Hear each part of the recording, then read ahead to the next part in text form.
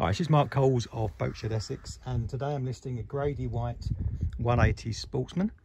Just a quick video whilst I'm on deck to show you around and to point out some interesting features. Just looking at the helm at the moment, as you can see, you've got the control panels for the Yamaha 150 horsepower.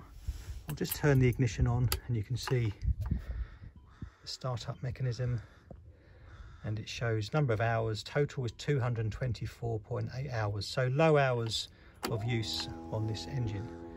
Just pulling back, there's a Raymarine SA GPS chart plotter and fish finder. Really nice steering wheel and stainless steel.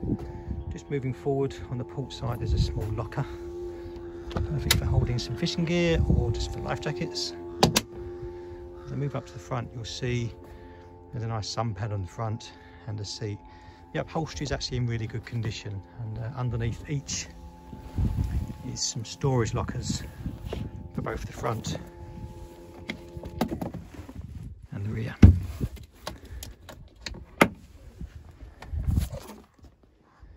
There's a bimini cover. It's currently put away. You'll see on the photo deck there's a photo of it on its trailer and with the bimini.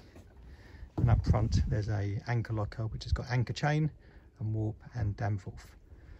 As I say, this is a nice little boat.